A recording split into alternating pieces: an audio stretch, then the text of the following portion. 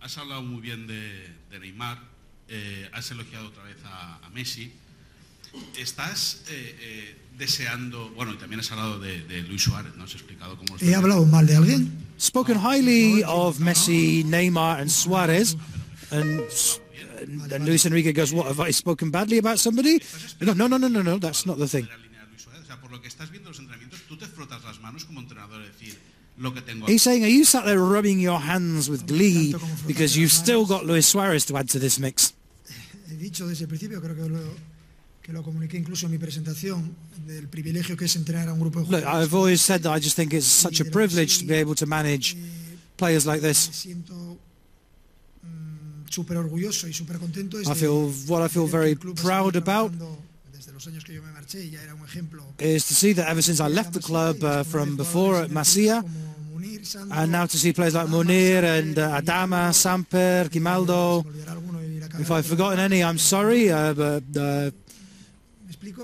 these are players that I was working with at Masia a few years ago. To come back and see that the club has got those players coming through, and at the same time has the money to buy players like Luis Suarez, but also bringing players through from the youth system. I love that. I love those possibilities. I think I congratulate this club for its policy. The way that it's got players of such a high quality that are coming through from the youth teams that people have never heard of when they come through. Yeah, almost overnight they become household names. That happened with Messi. Remember Messi?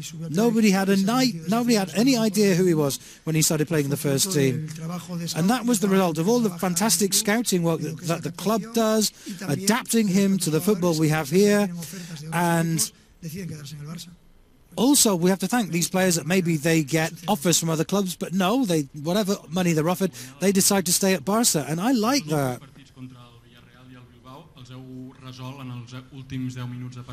Villarreal and Bilbao, those two games were close calls. You didn't really settle those games until the last few minutes. Are you a bit worried about that?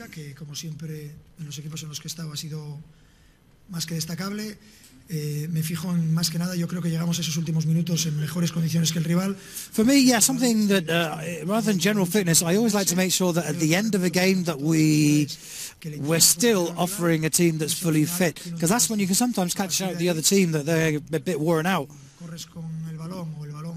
But also the way we play, because we run with the ball, and that means that you've got a better chance because it's the other team that's doing the running, which means that you're going to be fitter, you're going to be not as tired at the end of the game. So yes, that is part of our tactics of the way Barca has always played football. ¿Hasta qué punto considera importante que sus jugadores se aíslen tanto de los halagos como de las críticas que vienen de fuera? Muchas gracias. Generally a question about players and how they deal with both criticism and praise coming from the press. Look, all the players have their own secret ways of dealing with these things. Some thrive on praise, they love it. Others get very affected when they're criticised. It's all the different players that deal with different ways of dealing with different things. I try to make them forget about all of that. I don't like them to be praised too much. I don't like them to be criticised too much. I like them to just keep logical and thinking about football, ways of winning things, because we know that we're going to get things wrong. We're going to lose things, and sometimes we'll lose having done things correctly, and yet we come in for criticism. All I can do is try and ignore that kind of things and just try and make sure this team just gets better. Last question coming up. L'any passat va ser el primer després de 7 que l'equip va quedar eliminat als quarts de final. Creus que no arribar a la semifinal seria un fracàs per l'equip? Getting knocked out of the Champions League last year at the quarter-finals, do you think it would be a failure if you don't get as far as the semis this year? I don't really want to have to say anything about that, if you don't mind. You know, you can't judge me on the titles that we win or don't. Who knows, sometimes things just don't go your way because that's just how football is. And then what I want you to say at the end of the season is the team did its best, worked hard, and we got the best that we could have done out of this team, and that you don't come saying that we didn't try as hard as we could have done. You know, at the end, we reach the end of the season, and then it's really down to our fans, the club, to appraise and evaluate whether we got at the end of the season what we deserved.